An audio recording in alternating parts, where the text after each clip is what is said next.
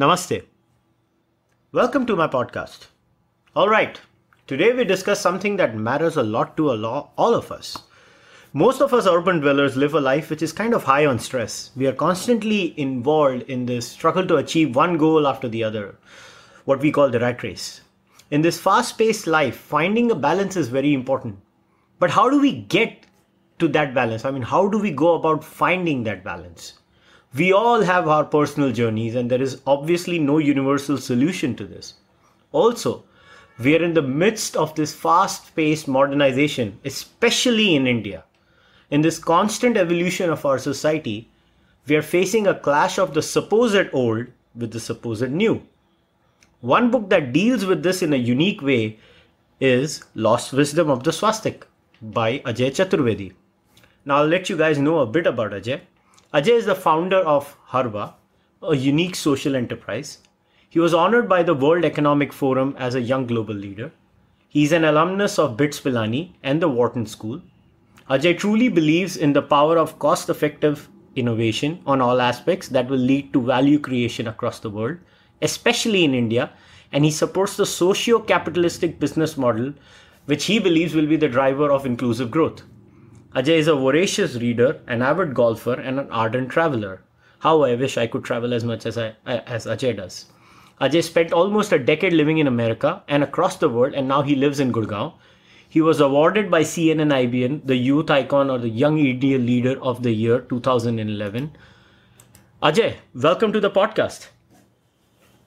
Thank you, Kushal. That was a wonderful introduction. So now, Ajay, obviously the first question has to be, why did you think about writing this book? So when I say why did you think about writing this book, is what led you? Was there a specific incident, or was there, what were the leading events that made you decide, okay, no, I need to write something about, that you deal with this in this book? And why did you choose this name, The Lost Wisdom of the Swastika?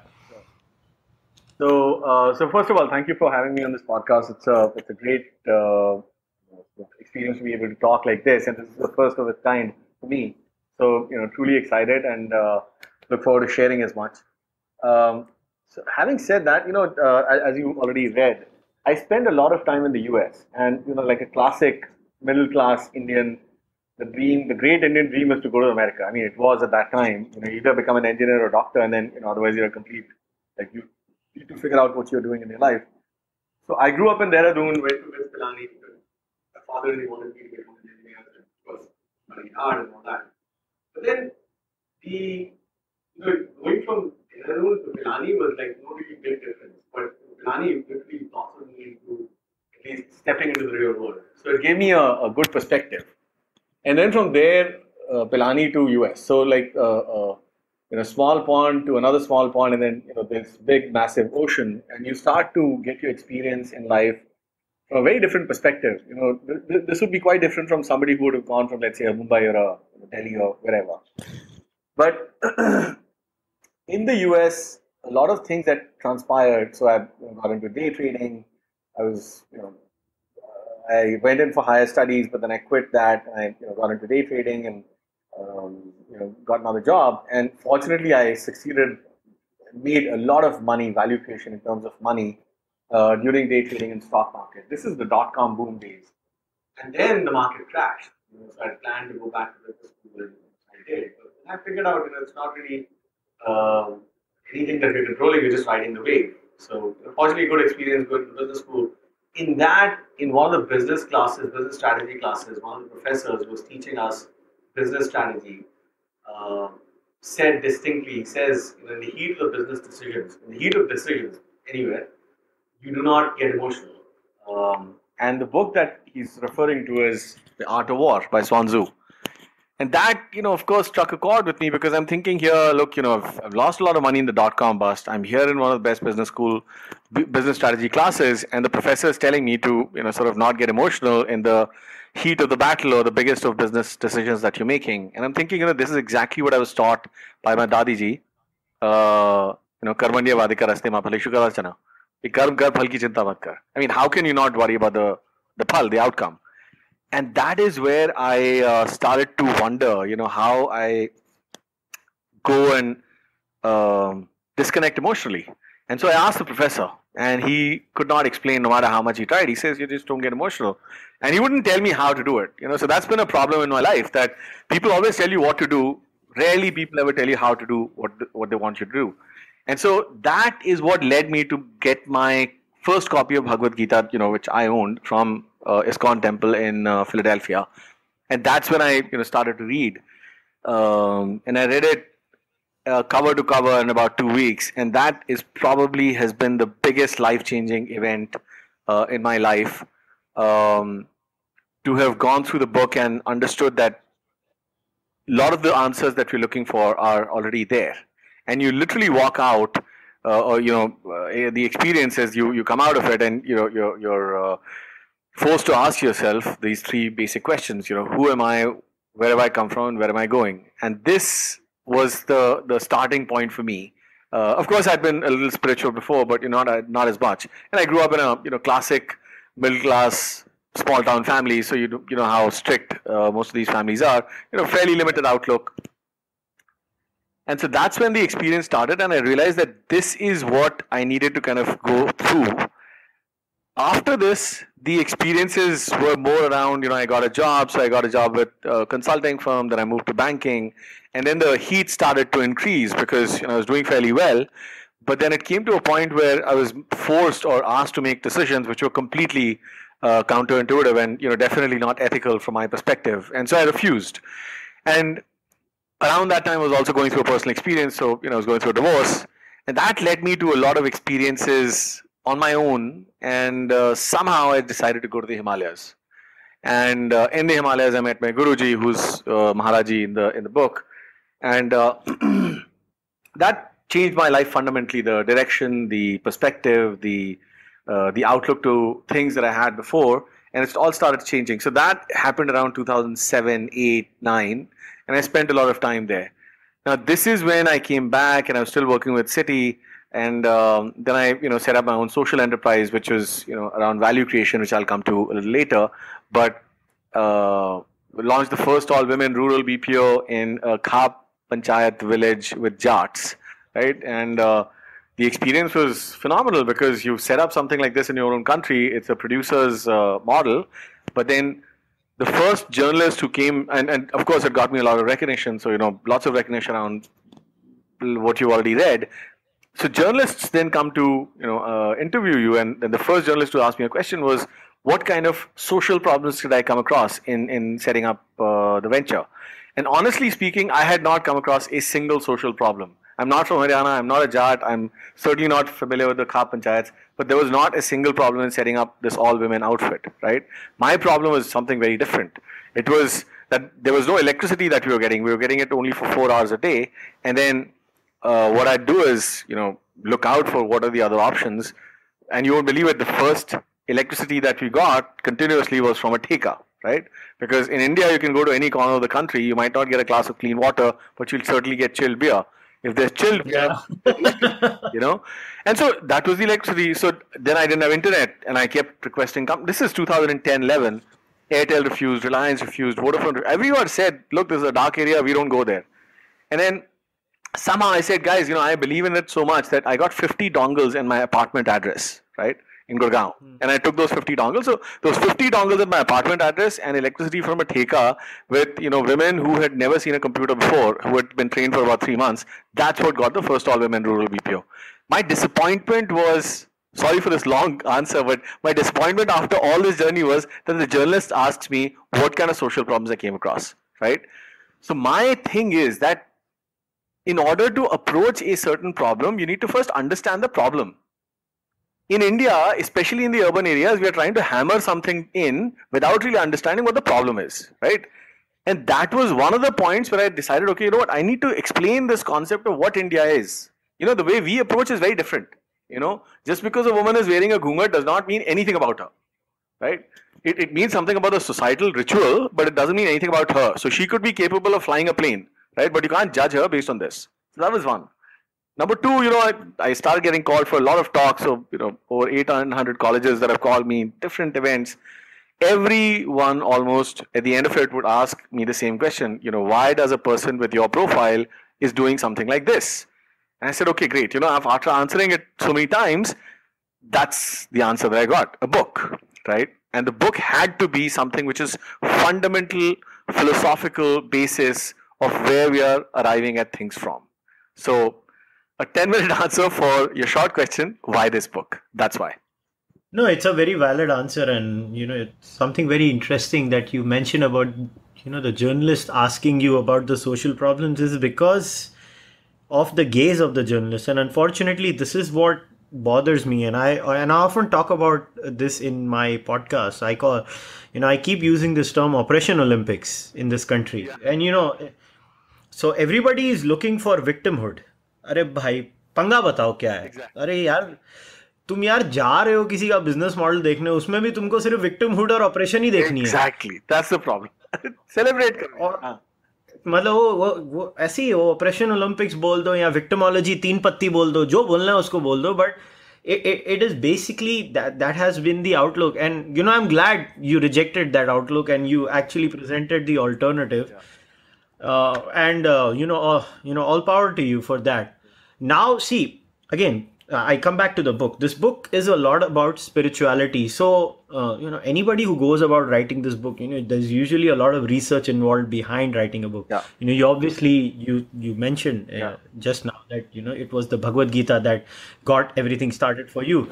But so when you were researching this book, because it's obviously about a personal guru experience also, so how much of it was personal experience and how much of it was actually that involves reading a lot of scripture, hardcore research? I go back, I read this scripture, I read that scriptures. So what was the research background in your book? Sure.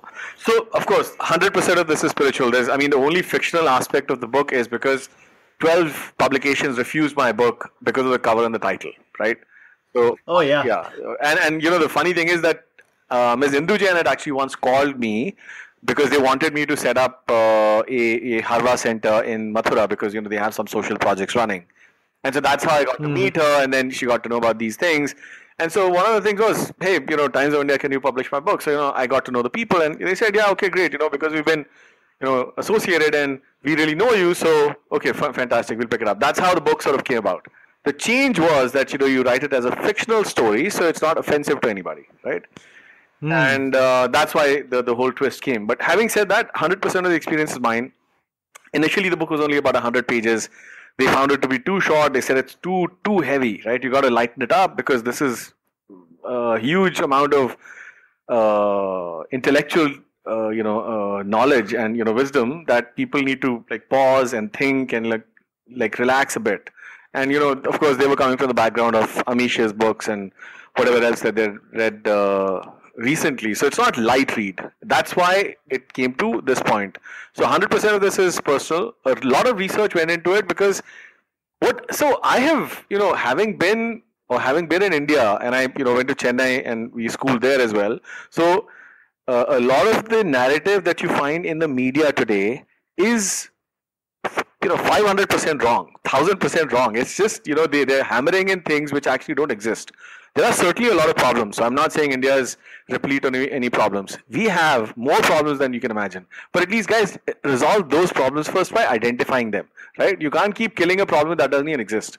And those are the things that, sort of made me question before. So I've purchased the first 2 Vedas from Pondicherry, started to read them, couldn't make head or tail of it because, you're going in without experience, right? You're trying to understand mathematics without understanding numbers, right? So from that perspective, I've read a lot. Then I, of course, came and, started to research in the Upanishads and, what does the Upanishads say, what do the Purans say, and what do the Kalyans say? And you're reading constantly, but at the same time, I was also reading Osho, right? And I'm also reading J. Krishnamurti, and I'm also reading J.D. Krishnamurti, and I'm also reading Sadhguru, right? So lots of these things were sort of coming together. The experience really was the culmination of all these readings. Suddenly things started to make sense, which would have otherwise not made sense, right? It's almost the same thing as, explaining a kid, what dy by dx is, and then once he sees 2 trains moving together or, some kind of a acceleration event, and he suddenly realizes, okay, this is, how it sort of looks, right? So for me, the eureka, the pin drop was really in that experience, which got all this together. After that, of course, I referred back to a lot of scriptures to kind of, put things in perspective. And that again, brings me back to your first question. This is the reason why I called it Lost Wisdom of the Swastika. This is the reason why I wrote the book. Because there is almost no place in India, especially, where you can get a source which you start things from, the index, the philosophy, right? And that brings me to my second book, which is really about what the British did. The British essentially, everything that you find that the British sort of condemn is where the answers lie. So they condemn swastika, that's it. That's the answer. They condemn astrology, that's it. That's the answer. Anything else they condemn, that's where the answer is. And of course, we'll talk about it. Okay, yeah. So now I want to touch about this. So, and this bothers me if you say that 10 publishers refuse to publish the book because of the name. I mean, I don't get it. I mean, I know Hitler messed things up for us, and I completely understand the baggage, but what is the baggage for that in India? Primarily, if we look at a book, the market of the book was obviously, the publishers were selling and publishing the book for Indian audiences. I mean, I'm sure, no Indian audience is going to look at Lost Wisdom of the Swastika and say, Heil Führer or something of that sort. Yeah. I mean, they won't even know that Hitler took up that sign, pretty much. But that pretty much brings you back to the same understanding, right? I can assure you, I can give you a guarantee, any issue that rises in the US, okay? This is the first time I'm talking about it publicly, but, I'm sure it'll, reach some right ears. There is, let's say they raise an issue of racism, and some journalists will raise, okay, India is also racist. And I'm thinking, guys, I don't think you really understand what racism is, right? And I posted a Facebook status on this, right? So white is a race, Islam is a religion, and swastika is a Hindu symbol or a Sanatan Dharma symbol. It's a Vedic mathematics symbol. Most of the times they've just jumbled up the issue because they want to it's almost like guys want to find a problem in the US. Okay, now let's push this problem down. We'll find a solution later. That's not really a problem. I mean, anything that happens in the US or in the West, they'll find a similar thing. So the swastika thing is also to do with the journalists. I mean, any journalist that I told them about, they said, why are you writing something like this? Just call it any other spiritual name. So it's not like they refused. They said, look, let's call it Harvard to Himalayas, a banker's journey to self-discovery. Okay. I said, guys, that's being very apologetic. The guy said, we'll do it. We love the book. We love you. All that is great. How about calling it High Life? I said, I call it High Life, and I've gone to the Himalayas. People say I'm dopey. So the idea was not that. The idea was to kind of bring the wisdom out in its purest form without being apologetic. So I'm okay writing it as a fictional story. That's not a problem. So long as, it says it's based on real life events. But the thing is that people need to understand what the swastika is. Because during my, and I have spoken at IIMs and IITs and MITs, nobody really knows what swastika is. Right? And once I start giving them examples, they realize, this is the real philosophy is that. After you understand that philosophy, then you move to 50 other places, you suddenly start to make sense of things. But this is what is opposed. And now when I go back to the theories, right, so Hitler might have done whatever he did, but who are the people who really maligned it? It's the British. That's why you can't use it. You'll get jailed. You get jailed, if you draw the swastika in Germany. So it's these guys who implemented, who pushed that agenda. It's the same thing with Vedic astrology, which I'll come to later, when you have the other questions. Yeah, so see, I have no issues with Germany banning the swastika because they have had a very horrific experience with this. But in a way, this shows the asymmetry of power when it comes to the English language discourse worldwide. Yeah. That, cultures that have nothing to do have their personal symbols. First of all, Hitler's swastika was different than ours. Yeah. I mean, I don't know what the fuck happened there. Yeah. But even besides that, I mean, I don't care what Hitler did. I mean, the Nazis also started using some aspects of the Bhagavad Gita to train their soldiers, and then, they really made some twisted understanding of that. The Nazis also messed up the Darwin's theory of evolution. What, are we going to stop teaching evolution now to kids? Exactly. I don't get it. I mean, what do I do? If somebody tomorrow takes a knife and uses it for a murder, what, I stop chopping vegetables out of it? Yeah. I mean, Jihadi John uses Calvin Klein t-shirts. You don't ban Calvin Klein. So, what's your... So for me, it was like Begani Shadi mein Abdullah Diwana. Well, unfortunately, we have a lot of these Begani Shadis and we have a lot of Abdullahs who are constantly going Diwana over things that don't really happen. That's... right. The thing is, I mean, see, I don't know about you, but this is my personal experience. When I'm born in 1981, right? So when we were growing up, the thing at that time was we used to have a lot of wannabe Britishers in India. Yeah, तभी के जो वो पढ़े लिखे होते थे ना, वो अंग्रेज बनना चाहते थे. exactly. अभी आजकल के जो है, मैं जिसको बोलता हूँ बैंड्रा किड्स, हाँ तो आजकल के जो नए बच्चे बड़े हो रहे हैं ना, वो अमेरिकन होना चाहते हैं, मगर तोता बाहर का ही है. हाँ तो सब बात कही एग्जैक्टली. और ये देसी नहीं कोई, मतलब ये नहीं सुबह उठ के कोई बोलता हाय मैं गांधी बन जाऊं. गांधी हर नोट पे चिटका दिया है, हर जगह पे चिटका दिया है, मगर गलती से भी गांधी कोई नहीं बनेगा. एग्जैक्टली. और अगर कोई चलो गांधी के फैन नहीं है, सरदार पटेल के फैन है, तो भाई सरदार पटेल कोई नहीं बनेगा, शिवाजी कोई नहीं बनेगा, कोई इंडियन कैरेक्टर नहीं बनना चाहता, विवेकानंद नहीं बनना चाहता, औरबिंदो नहीं बनना चाहता, नेताजी सुभाष चंद्र बोस नहीं बनना चाहता. उनको यहाँ अमेरिकन बनना है. And I have nothing against American, I have nothing against British. I mean I have friends and family in that country. I love those countries, I love them, I love my people. But या, I am what I am, they are what they are, and we can live our lives with mutual respect. And I'm glad you named this book The Lost Wisdom of the Swastika. You know, in a way, it is a big FU to them. You know, this is my symbol and I'm owning it. Precisely. So, Now good on you. Okay, now, this is, I don't know, but I believe this question is very valid and I ask it to every author. So it is two parts. What was the hardest part when you were writing this book? And what was the easiest part when you were writing this book? So the hardest part, of course, was to be able to verbalize everything which I had understood and experienced and understood from Maharaji in pure Hindi and Sanskrit, right? To verbalize that in the present day context. That was the hardest part to kind of go back and forth and I think of the right examples, make it dense enough but not really very tough to understand. So all those things. That was like back and forth with the editor.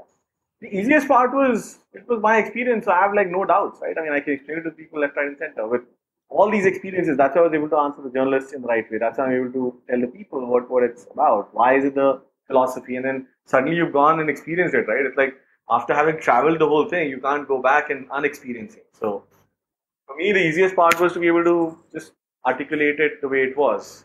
So yeah, the easiest part was really, bringing the book out. For me, I actually... to be honest, I wrote this book in 7 days because, in my head, I had been tossing and turning and, like articulating these thoughts for almost about, 5-6 years before I, penned it down. So for me, the easiest part was just to get it out.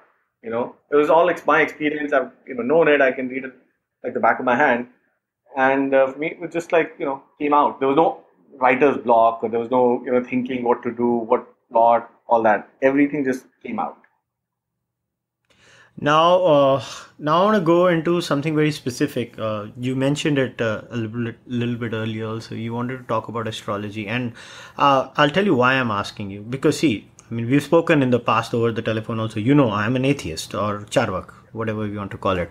So for me, my life has always been, kind of a third person perspective, how the scientific process is. You look at it from a third person process. There is a hypothesis, then there is testing, then there is replication. And, once you have controlled and you have all the checks in place, and then you say, okay, something is at the layer of a theory, which is to me the most probable truth. Yeah. Now in your book, you talk about a lot of personal experiences, and you talk about the chakra system, but, as we have already spoken about the astrology part, now I want you to talk a bit about it and your experience of it as a personal practitioner or as a person who's looking at it too. So, can you talk a bit about that? So, you've got to understand that a lot of people, and this is the like really frustrating part. So, I'm an agnostic. I'm not an atheist. I'm not a religious, like ritualistic religious person, but I'm a agnostic, right? So if it goes, it's perfectly fine. Mm-hmm. Now, a lot of people would make you believe, and this is what really gets me mad. If you're talking something, talk sense, and then give me reason behind it. Otherwise, just tell me, look, boss, we're just having fun. We'll call it like a joking session, and we don't need to talk about it. But when people sort of step on something, right? And I'm specifically talking about Vedas, right? We've had so many debates around beef eating and this and that, and a lot of scholars who come up and they say Rig Veda says this. Like after I've experienced it, after I've gone through it, you cannot read a translation of the Rig Veda and then say you've understood it, right? the basis, the genesis of the Indian civilization, the Sanatan Dharma, is very deep. Okay, so you talked about it before, and I'll come to it now. So the answer is sort of intermixed. The India is to religions what America is to technology, right? India is to technology. Literally all the religions have come out from here, right? And that I'll explain to you. This is the reason why astrology is also sort of put down by the British, because eventually, or the Vatican or whoever that you talk about. Now, this is not a conspiracy theory. This is what it actually is, right? The reason why the source is trying to be suppressed is because if you don't suppress the source, then people get to know what the truth is, right? And then you bring out the propaganda. So anybody who's talking about, let's say, Sanatana Dharma, or is talking about India, they'll talk about whatever. It almost seems like a unending, unbeginning ocean. You're just in the middle of nowhere always, right? And that is what gets me mad, because it is actually fairly uh, uh, sequential, and it's easy to understand once you know where to find what information. You can't just like randomly jump in anywhere, right? So you need to understand the fundamentals of things first. So this is, and I've written articles. I'm not sure if you were able to read the science and spirituality one that I start with. So No, I did. I did read that. yeah, so you've got to start with the understanding that look, breathing is the most fundamental. That's what the Sanatana Dharma is based on. That's it, breathing. Breathing is everything. Okay, that's where pranayam starts. So even the Gurukul education starts with pranayam. It does not start with A for apple and B for ball and A for arm and E for imli. It starts with pranayam, because pranayam is the most basic thing, right? Breathing leads to spirituality. Spirituality leads to philosophy.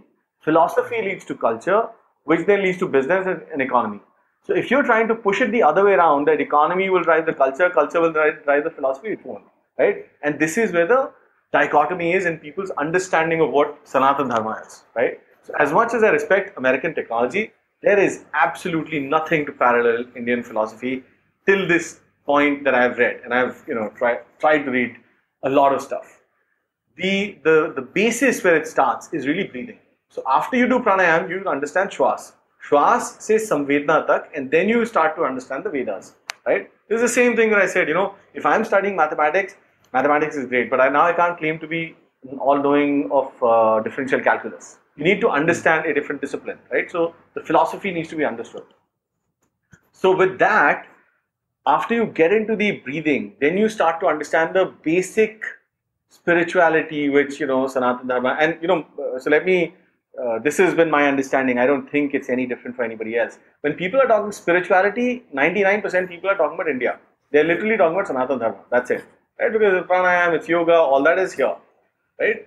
So after you begin to understand that spirituality, which is, from my mind, is still Sanatana Dharma, there is a principle of Trinity in everything, and there is a principle of four in everything, right? Trinity is Brahma, Vishnu, Maheshwar, Ida, Pingala, Sushumna, Ganga, Jamna, Saraswati, right? So there's a trinity. This is what you find in a computer. You have a left pole, negative, positive, and a earth, right? It's the same thing with you, right? And that's what I'll come to. So why the Americans are not asking these people to watch the sun? Because they disconnect you from the sun, disconnect you from the moon, and disconnect you from earth. Simple, right? Those principles need to be explained first for anybody to understand what the scriptures are. Okay, or for that matter, mythology is, right? So from a very, very basic understanding, Ramayana and Mahabharata are stories.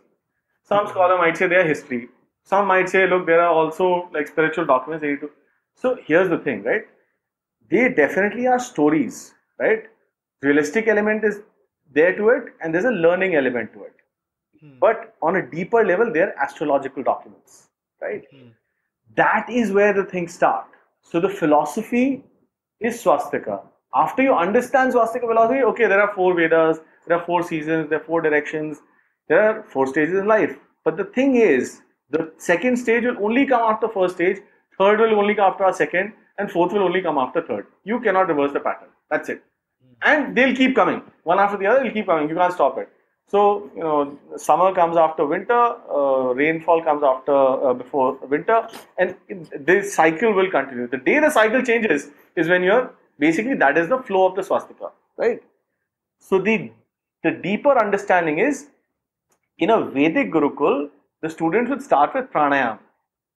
Then they'll start with their own knowledge. Then they'll start with a spatial knowledge. That spatial knowledge is explained in Vedic mathematics, and it starts with the fourth dimension. That's the swastika. That's essentially where it comes from, right?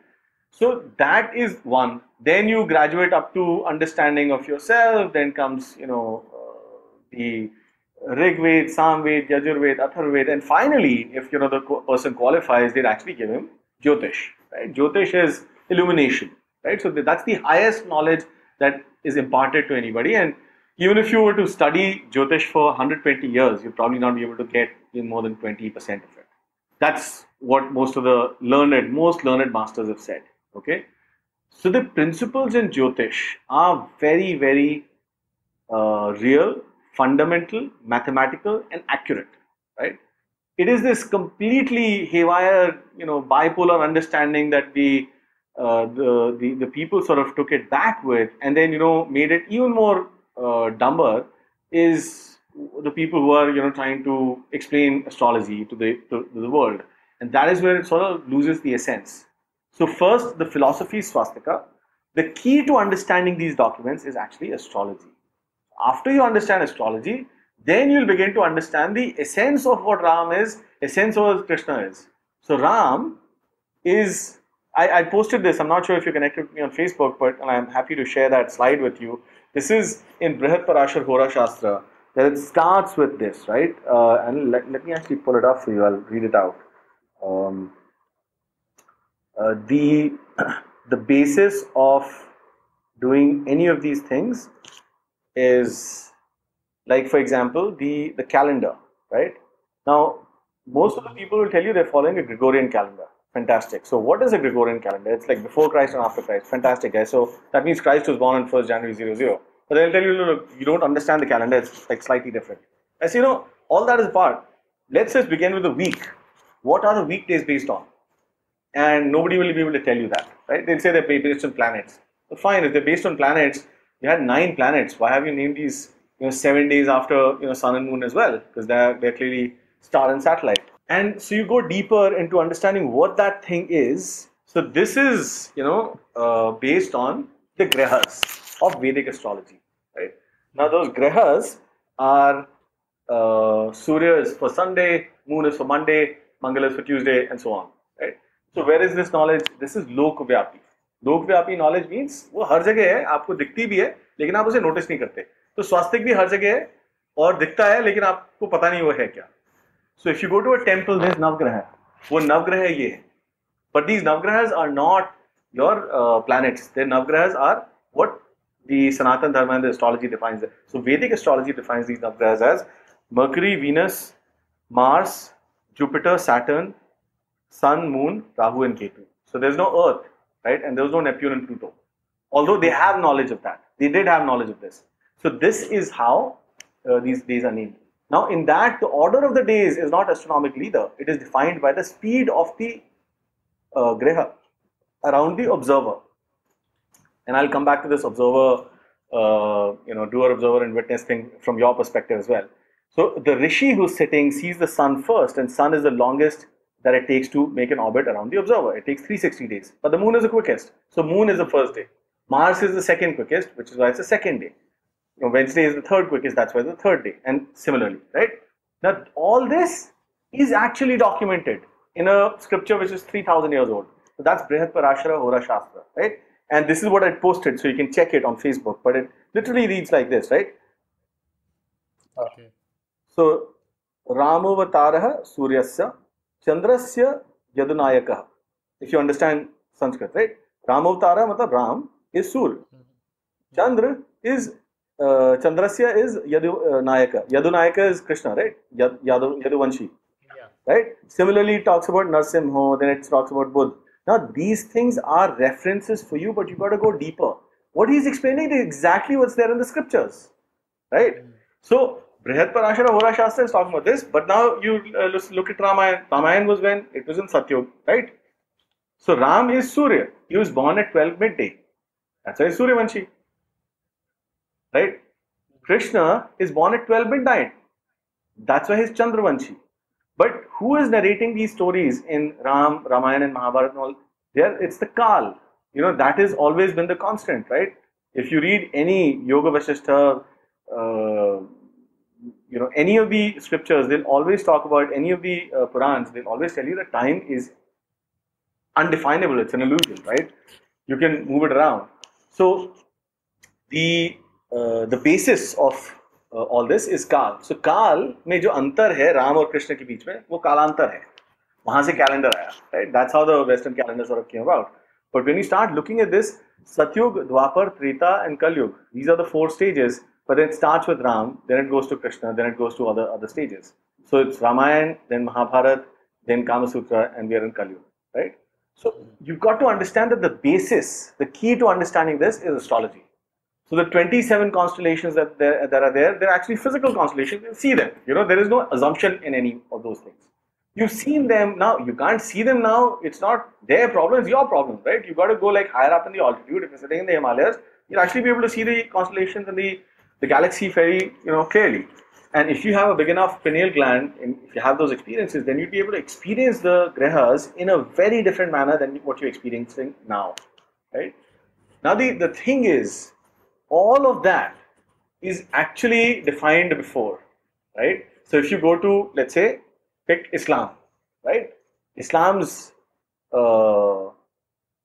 flag is a star and a crescent moon, okay? The star is believed to be above the Mecca, which is why they worship the Mecca facing in that direction, right? And the star is what they're worshipping. What's the most sacred day? It is Friday, which is Shukravar, right? So they're Venus worshippers. They are Shukra ke pujari. So Shukracharya ko aap refer kariye Mahabharata mein. That's where you'll start to understand what Quran is, right? Again, very objectively. If I'm calling this black, this white, I'm not judging anything. But Shukracharya is a Brahman guru और असुरों के देवता हैं. इसी तरीके से Brihaspati, which is Jupiter, वो भी ब्राह्मणों के गुरु हैं, लेकिन वो पांडवों के देवता हैं. Right? You got to understand from that perspective. Now, this is what is being driven down. Jupiter is yellow in color, which is why these guys wear yellow. All the pundits and everyone. The Venus is white, which is why those guys wear white. Okay, this is just one high, very, very high, like 100,000 foot level. If I go deeper, you'll be able to understand why I'm saying what I'm saying. Take Christians, for example. What's their sacred day? It's Sunday. Yeah, clearly, no? That's Christ. Because when you start looking at the Da Vinci Code, for example, Dan Brown's book is complete propaganda. What they've tried to explain does not exist. There is no historical basis to Christ, for example, right? It's an explanation. Bible is a very deep biochemical book. But to understand it from the perspective which they've tried to show, if you look at Da Vinci Code, that's basically 12 disciples. It's not 13, it's not 20, it's 12. Those 12 disciples are the sun signs, right? The 6th disciple is Mary Magdalene, which is the 6th sun sign, which is Virgo. What's the middle one? It's Christ, which is the Son. It's S-U-N, Son of God. It's not S-O-N of God, it's the Son of God. It's a concept that they're trying to explain. Now, if you look at those groups of disciples, that's also 4 groups of 3. You can Google it right now and look at the Last Supper. So Last Supper is basically 22nd, 23rd, 24th of December, when the sun is completely on the surface. If you were to look at it from Jerusalem on Mediterranean Sea, it will be walking on water. And on 25th December, what does it do? It rises. So what do you celebrate 25th December in India as? Bada Din. Because the day grew bigger. That's precisely what is happening, right? So everybody is celebrating on 25th December because the day grows bigger. What do you call it? Then you convert it. So the thing is that the basis of all these religions has to come from Vedic astrology. Vedic astrology is from here. Then, you go into Swastika, you start understanding those spirituality from experiences, and then you start to document it. So then you start to understand, explain to people in the Vedic terms. They say, Vedas are too tough. Explain it to us in something, nicer. So they say, okay, great. Here are the Upanishads. After the Upanishads, here, boss, you still don't get it. Okay, here, we'll give it to you in form of a story. What they are really trying to tell you is dharma. That's it. Dharma is what? You're thirsty, you drink water. You're not thirsty, you don't drink water. Simple. You sow an apple seed, get an apple tree. Sow a mango seed, get a mango tree. But the human mind is very finicky. So they keep asking random questions. What if I'm growing mangoes in the morning or at night? So, they've basically tried to explain it in story format. Like Mahabharata is one aspect of it. But you go to Dharam Kshetra, then you really start to understand this is the meaning of it. So unfortunately, we've got stuck on the wrong side of the debates. Today we're debating, why if Draupadi could have 5 husbands, why can't we have 5 husbands? Or why can't we have 5 wives? Or, Sita did this, then, India is not a great country. I mean, they're so pathetic. We're discussing, it's like, I keep explaining this to people that I ask somebody, a kid, I have 2 mangoes and 3 apples, and how many fruit do I have? And there's a second kid who comes up, he says, why can't you have strawberries also? Because, you're not inclusive. And I'm thinking, this is a mathematical question, right? Essentially, we've lost it because we've lost the key. Now, I have a question. Now, see, you made a lot of claims about Islam and Christianity here, but mainstream Islam and mainstream Christianity would deny that. Obviously, they're religion, they're branding. They're essentially brand. Not only mainstream Islam and Christianity in terms of their scholars would deny that, even their adherents, their followers would say this is not what we mean our religions are, because Islam and Christianity are based on a very unique historical experience. Because if you deny the historicity of Jesus, you basically drop the whole premise of Christianity. Then there is no unique experience, and if there is no unique experience, there's no need to proselytize. Yeah. But so they would actually have a problem with that. Yeah, I'm sure they do. Everyone has a problem with everything. Why do they have a problem with swastika? That's what I don't understand. Every time somebody asks me this, why do you have a problem with swastika? Okay, great. They say, well, because Hitler used it. But, it's not Hitler's symbol. Do you know what it means? They don't know what it means. Why is it named what it's named? They don't know what it. Understand the philosophy behind it. They don't understand it. So what are you upset about? If they can be the stupid to, ban a symbol without even understanding it, have at least understanding everything, the basis of it. And I'm not even asking you to ban it. I'm just saying, look, guys, it's a brand, right? I mean, for that matter, if you're arguing around Krishna's 16,000 wives, I mean, guys, are you stupid? That's a spiritual concept. 16,000 gopis are essentially awakening, right? That's the nerve endings. I mean, it's a very different sort of a format to explain it in. So if you wanted to have a debate, and somebody was asking you the same thing, if Ram married Sita when she was 16, then, was he doing a child marriage? I said, yeah, okay. Hypothetically speaking, you're right. Hypothetically speaking, yes, he was doing child marriage. Let me, answer the question in a very different way. They fought wars with bows and arrows, and Dashrath had 3 wives. Is that the world we're living in today? We're not, right? So you got to change the context to change the meaning as well. So my thing is that I'm not asking them to ban anything. I'm just saying, look, guys, you need to understand the basis of something. And that basis is astrology. It's as real as it can get. You want to get to like the truth, understand what astrology is, and then you get to it. Astrology as we understand it today is that 11 rupees ka aadmi who comes and says, मैं आपका भविष्य बता दूं. So, I mean, what you're saying and what the average consumer of astrology today has is very different. So, again, see, it's you are giving a context and a meaning to something. I mean, I'm not disputing what you are trying to say here, but what I am saying is that, when you make these claims, there is going to be a counterclaim saying, hang on, I mean, if you claim Jyotish is Indian, but the first book was called Yavana Jataka, and Yavan was obviously Greek. So, I mean, so where does it flow from? Does it flow from the Greeks to India, or it flows from Indians to Greeks? So there's a lot of things about that.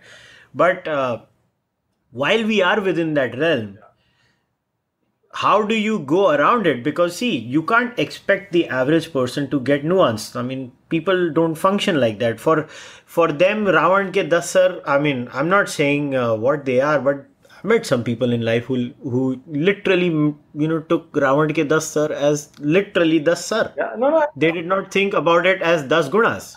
That's what I'm saying. So I'm not even trying to awaken people. All I'm saying is, guys, there is this thing there. Okay, let it not die out. I'm basically keeping it alive, right? I'm not shouting from rooftops right now, telling people, making claims. I've been asked by people. The reason I'm sharing it with you is because, one, this is a very unique experience for me. This is my first podcast, and you seem like a fairly open guy. So it's not like I'm going to be offending anybody, and that's not the intent either. I'm just see, even if you offend someone, who gives a shit? Yeah, that's also true. So the idea is very simple. Look, guys, this is the real truth. Now, the reason why I'm so against the idea of giving any credit to British is because they were extremely smart and brutal in cutting the roots. Today, if you ask somebody that, boss, you don't walk. Let me ask you this: why do you take your shoes off when you go to a temple? Honestly, I have no clue. I just do it because everybody else is doing Exactly. it. Ask anybody; they'll tell you it's out of respect. Like, guys, Yeah, I know. Plus, I think you don't want to carry the dirt inside because considering at the time where there were no paved roads and there is a lot of dust, so there could be practical reasons for it. that was the practical economic reason that you're thinking today. But the real reason is this. What does Sanatan Dharma tell you? You wake up in the morning, you salutations to the sun. Surya Namaskar Yeah. karte na? Yeah.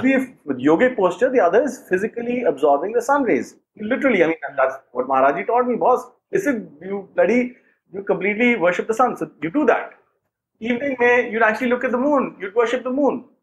The whole English culture, the Western world has made it lunacy, but it's not lunacy, man. Moon is the mother element, sun is the other element. So what else are you left with? You're left with connecting with the earth. So the moment you go to a temple, you take off your shoes to be able to connect to the earth. That's precisely what the philosophy is. Left, negative, positive, and earth. You plug your laptop into it. That's precisely what you need to do with yourself. That's Ida Pingala Sushumna, right? And don't take my word for it. This is something that you'll start experiencing. You unplug for 3-4 days, you'll actually start to experience, and this is what you need. Jis din aapne nahi kiya, you'll feel low. I can assure you, if you're feeling down, go down to your ground, take off your shoes, just walk on earth. Half an hour, just connect with Mother Earth. You'll be recharged. I can assure you, give it to you in writing.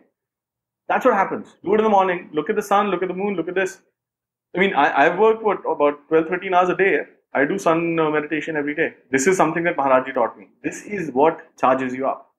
आप उसको देख ही नहीं रहे हो and you're thinking, okay, यार, go great. After a office, you go have a beer. Then you're thinking you'll be all relaxed. Actually, you're doing completely opposite of what you need to be doing, right? But the back to the basics is this. So the basics of all spirituality starts with breathing. This is right. My dispute or my point of contention is not who got what where. The thing is, look, guys, Indians never really traveled out anywhere, right? I mean, of course, there's record till the Chola kingdom, the Maurya kingdom to be up till Afghanistan and these places, but were they in a conquering spree? I'm not sure, because that history has been destroyed, right? The temples, defaced temples that you see, that history has been destroyed. So clearly, there's a part of history, or definitely there's a huge part of history that we're not aware of, right? But having said all those things, I know the Yaman Rishis, this has been read about, but all that mention is here. It is not there, So the Yaman Rishis basically came here to learn something from here and then go back. It wasn't that they were coming here to teach it here, because literally all the chronological events of things that are happening is afterwards in Greece, and it's happened before over here. That's the basis of the Gregorian and the Sanatan calendar, the Vikram Samvat, right? So Vikram Samvat actually came 51 centuries before the Gregorian calendar, or in fact, actually 451 years before. So the Gregorian calendar technically was only 10 months. It was not 12 months, right? It literally spells out. So it's September, October, November, December, Sept, Oct, Nov, Dec. The 2 rest months were actually inserted when the Greeks and the Romans came to India, right? So most of these scholars who came, they kept learning and kept learning and kept learning, and that's why the mention of these guys is in Brihat Parashar Hora Shastra. Now, Brihat Parashar Rishi is ours here. There is no mention of Indian Rishis in there, right? And I'll take you to a different place. Whenever you can't get your answers in history, start looking at the comic books that are being written at that time, right? So you start reading, let's say, Asterix. Who do the Roman soldiers swear by? By Jupiter. Yeah. By Jupiter. Jupiter is what? Brihaspat. Brihaspat तो हमारे यहाँ गुरु तो वही है. बृहस्पतिवार इसीलिए तो गुरुवार है यार. हमारे तो बृहस्पतिवार sacred है ना. So you draw a lot of those things by concluding, look, that was not. But today the Romans are not worshipping Jupiter, they're worshipping sun. There's a fundamental shift in what they're doing. And I don't want to go into the theories, because this would really come across as crazy. But if you start looking at all the rituals, British are the astrology followers today. But they want to condemn it, they want to sort of demean it for the rest of the people, because if you don't, take it up, then people sort of lose it. But everything that you know of in the schools that they're trying, in the rituals that they're following, is completely astrological. The weekdays, of course, you know it.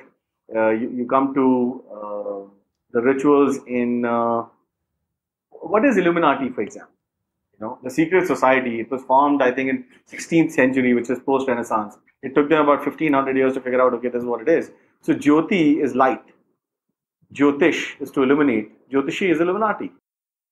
Okay, now I want to get into a bit of your social entrepreneurship work, because I wanted to talk about that in the last segment of the podcast, and I cannot let you go without talking about it. So to begin with, okay, can you explain what is your Harva, and what are the projects that you have kept, basically done, and are there any specific projects that you have taken over and that have been completed, and what has been the socio-economic impact of those projects? So can you tell me a bit about that? Sure. So in City, one of the biggest things that I learned, after having come to India, is that a lot of the financial inclusion or things or activities that were being done in name of financial inclusion was actually a very push activity and a top-down activity, right? So you're trying to tell people to get, bank accounts open so they can be in the system.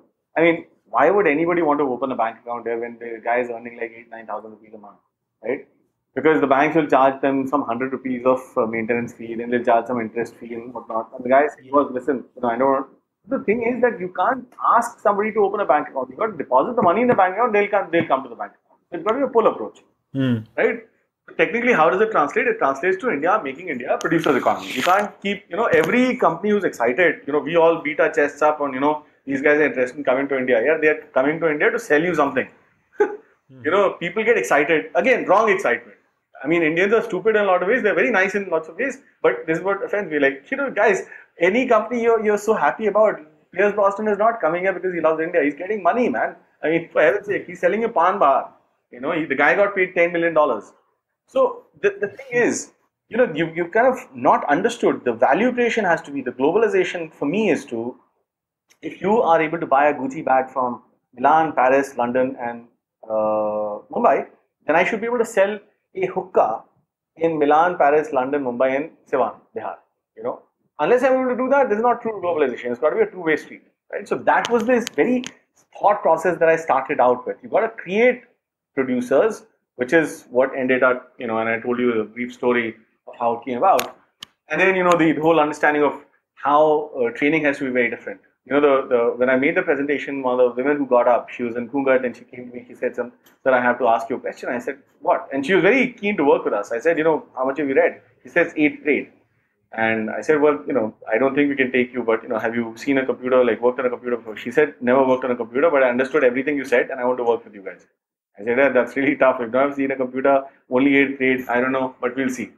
So anyway, I was about to leave and she said, sir, before you leave, I have to ask you a question. I said, yeah, ask. And she looks at the keyboard, she says, in our school, we were taught ABCD, but on your computer, you have QWERTY. How is that? I'm a computer engineer. I had no answer at that time. That's what stumped me, right? Finally, I let her sort of work on the computer. I said, just because I don't have an answer, so please feel free to work on the computer and we'll come back and, talk. So I went out and came back after about 4 hours and this woman was beaming. And I'm looking at her. She says, sir, mujhe aapko kuch batana hai. I said, yeah, sure. And she starts reciting the keyboard, right? QWERTYUIOP. And I still can't recite the keyboard, but she did. The point is, that was my eureka moment. Here's a woman who's never seen a computer, only studied till 8th grade, and she can recite a computer keyboard 4 hours after having seen it, right? For me, this was wow. And then I got these, about 500 odd women. So we trained these women and we realized for us, studying computers was Charles Babbage, the father of computers. Then there was x86, then there's 386, then there's a Windows, then there's an Apple. None of that mattered to that woman, right? All that mattered was the tool and what the job was. You fix these two things up, you suddenly compress the learning curve and you suddenly start creating value. So we had 50 women ready in about 3 months to work on jobs on a device they had, seen very little of before, and in a work that they had never seen of before. So we did stuff like business card digitization with these women typing faster than most of the people I've seen in urban India, right? For me, that was innovation. Okay, that is what created the first impact. So I mean, this is of course 6 years ago, so it's very different now, right? So that was the first project. Then we got, gradually with the news releases, with the articles that were released, the state government got in touch with us. We did, work with the animal husbandry, census data creation. Then we worked with some telecom companies. Then we worked with, a couple of data entry companies in the UK. We started, verifying ads for these guys. So lots of different experiences, right? And then, gradually I started realizing, look, the company is great, but eventually the business here for me is, the competitive edge for me is only my pricing. Everyone might be very, happy and they might clap because you're doing great social service, you're doing women empowerment and all that. Although I've never claimed that I'm doing women empowerment, right? Harva itself stands for Harnessing Value of Rural India. It does not spell women empowerment or poverty alleviation. And that's where I come in with, spirituality. I'm doing value creation, women empowerment is happening. I'm doing value creation, poverty alleviation is happening, right? So gradually, anybody would say, look, boss, all this stuff you're doing is fascinating, but let me just be, giving you business because you're giving me the right prices. So every quarter I'll come back with, how do you lower the prices? So gradually, I altered the business model, modified it to serving the business through our partners, right? So the partners are typically about 2 levels lower than where you are. And now these guys can actually take the cost further down. So it's good for them, it's good for us, it's good for the client. So we've basically expanded through partners across 14 states. Okay, and so that's one of the things. The other thing that started to then come about, of course, I was working on the book. The book came out. The book has like really been success in terms of reaching the right people. Mr. Amitabh Kant liked it. Niti Aayog is technically ready to kind of look at us from a very credible perspective on what I'm trying to do in Kautilya Fellowship and Kulhar economy. Right. So the pitch was always, how can we create producers and not consumers alone? So from a Harva, the XPO that I started, that's creating value. Right. So it's got about 600 odd women we've employed. And I don't want to get into the very specific questions on what the woman uses the income for. Look, I don't really want to get into that. Whether she buys lipsticks or whether she pays for kids' education, I want to let people maintain their dignity, right? She can go and throw the $6,000 away for all I care. But our thing was value creation, and in 90% of the cases, a mother will always feed her kids, right? So that's, I think, has been good. So that's that in terms of the XPO. Now coming to the book was then adopted by a couple of MBA schools as a reference book for business philosophy and business strategy. And those business schools then started to speak with me, and they realized that everything that I'm talking in terms of value creation and grassroots up value creation has to be documented in the right way. So we ended up formulating a course which is called the Kulhar Economy. Right? So Kulhar Economy is now a 30-hour free credit course, which is now being approved by AICTE, as being offered across. We just completed one run today, and it's being offered across 4 other MBA colleges across the country. Right? So, that's nice. Right? So the intent is to scale that up, because the biggest thing which I heard the feedback from all the teachers is they genuinely feel they're lying to the students. You study a Maslow's hierarchy in college, and you have absolutely no correlation of that in the economy that you're really working in. They study, Porter's 5 forces. They study marketing, and none of that is applicable here because India is a very different country, right? You need to understand it from India's perspective, not from like some bipolar perspective. And so that has been a very gratifying thing. The broader aspect of this is now the Kautilya Fellowship, which is what brings me in connect with you. That if we can't give the rich philosophy that we have to the students and the youth out there, there's really no point in us calling it rich anymore, right? So I might say, well, we have great Vedas and great wisdom, great philosophy. Okay, fantastic. Tell me what it is. You can't explain it. Right? So the idea of Kautilya Fellowship was to engage with youth in terms of real today's economy and business issues, and also be able to correlate that to our wisdom and philosophy that we're so proud of. That is what my social aspect is. Now, has there been any, any problem associated from the Babudam when you have gone about working this? Because the desh as mahan as ours, and I speak as someone who's actually involved in working in villages myself, and Yeah, I actually work with two villages. They're 120 kilometers away from my current residence, and my experience is the bureaucracy. Obviously, I have a different approach when I work in villages. I am actually just looking at working along with the Sansad Adarsh Gram Yojana. So I work with a member of parliament, and the villages are allotted to the members of parliament, and they're supposed to develop the villages, and I help them in that process. And there goes about. My experience till now is that the bureaucracy in India is so slow. It's actually, if there was ever a case for libertarianism, it would be India. Yeah. I mean, so what has been your experience working in rural India? So obviously you're doing it in a completely different realm. You're doing it in a private entrepreneurial realm, but obviously you have to deal with the government. So what has been your experience in dealing with the government as of now? Okay, fortunately, I've not dealt a whole lot with the government, so I've not really had to deal with the government. Right? So I'm not. You're lucky. Yeah, I've had, in fact, a very positive experience. Incidentally, Oh, nice. Dr. Kiran Bedi's farm is very close to where we had our first center. They invited me. So Dr. Kiran Bedi invited me as a guest of honor, right? And so I ended up going there, and the journalist asking, "Yeah, this is Dr. Kiran Bedi. Who's your guest of honor?" That was kind of a funny thing. And yet standing there, yeah, I'm kind of embarrassed, because fortunately, that's what the experience was. But anyway, having said that, shortly after that, I think by virtue of that incident, the district commissioner called me. He said, "Yeah, you're doing fantastic work." And I'm thinking, "Yeah, why are people complaining about government of India? The problem is with us. There's such a nice." He says that we can give you up to 5 crore in funding, but you please, take care of this district. I'm thinking, yeah, these are the bureaucrats, right? I mean, this guy is like personally calling me. He has no idea. I mean, I had no idea of who I was, but here's the journalist. Here, I'm being honored. So I must have done something like cracking up, right? The thing is that my experience is always very good. Now he gave me a list. He says, "Look, these are the villages. This is the list. There's some 3 lakh odd people. Or you go and identify these people and get them on board, and we'll pay you for it." I said, "Fantastic." And I'm not kidding you. We could not, because of Dr. Kiran Bedi, I got some people there as well. We could not get a single person to come and train with us. And I'm wondering why, right? So I'm like talking to people. He said, "Sir, ये ना BPL की list है, below poverty line. जो इस list में है ना, वो उनके पास कम से कम 2 गाड़ियां, 1 ट्रक और 1 फ्लैट है गुड़गांव में, तो आपसे तो ऊंचा ही है वो, ठीक है? और जो एक्चुअली बीपीएल है, उसको पता ही नहीं कि ये येलो कार्ड है क्या." ये 6-7 साल पहले की बात है, right? Things might have changed now. I've still not kept track of it. The challenge in India is there's a lot of things that you're not even aware of, right? And the Sarkar works in very black and white. You might tell me your name is Kushalmehra, 50 other people might tell me your name is Kushalmehra, but your name is not Kushalmehra until it is on the driver's license which is provided by the government. So it's a catch-22, right? This is what the Indian ecosystem, which I've realized, right?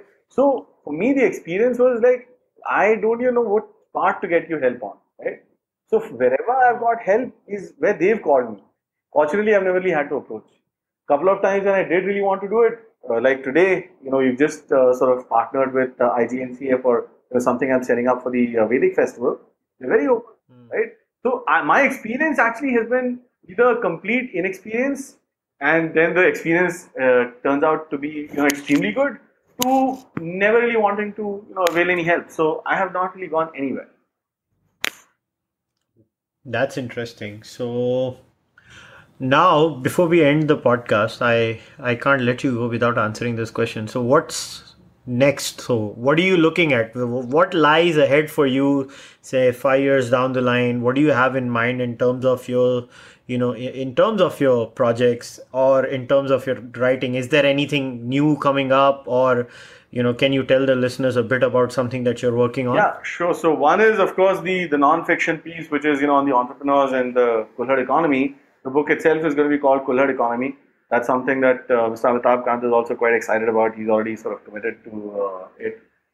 So that's the non-fiction book, but it's really going to have real on-ground businesses, real on-ground issues, case studies around it, and how to solve those problems. So these are being dealt with the premier MBA schools and their students, and the MBA schools then end up having our own case studies. That's the classic one, right? I've gone to Wharton, I've studied case studies on Mercedes and BMWs and whatnot, but in India we couldn't even say Hindustan Motors. My point with this whole thing was, guys, let's start looking at our problems to solve our problems. what the journalist tells me is not my problem. I know what my problem is. That's my problem in business. That's my problem in society. So let me fix it. That's the broad premise of this one. That's this one. The second book is sort of a sequel to the Lost Wisdom of the Swastika, because eventually the next after that, like I mentioned, the sequence was breadth, spirituality, philosophy, culture, and then business. Right. So the second book is going to be more around culture and philosophy. The first one is around spirituality. Right. So I've been thinking of different names. One name could have been Brahmins, the real Muslims, or it can be multiple other ones. But it's going to be hopefully an interesting one, because we really draw these parallels and analogies which you've not really heard of before, and that without offending anybody, without really banning anything, it just brings out a new perspective. Well, that might light somebody's ass on fire. That's all I can say. But listen, Ajay, thanks a lot for doing this. I really had a good time. And guys, everyone who's going to listen to this podcast, I'm going to leave a link to Ajay's book in the description of the podcast. Go ahead, buy it. It's a fun read. You'll actually have a good time. And the thing about the book is, it's not a very heavy read. You can finish it off at a very leisurely place. So once again, Ajay, thanks a lot for doing this, man. Thanks so much, buddy. Appreciate it.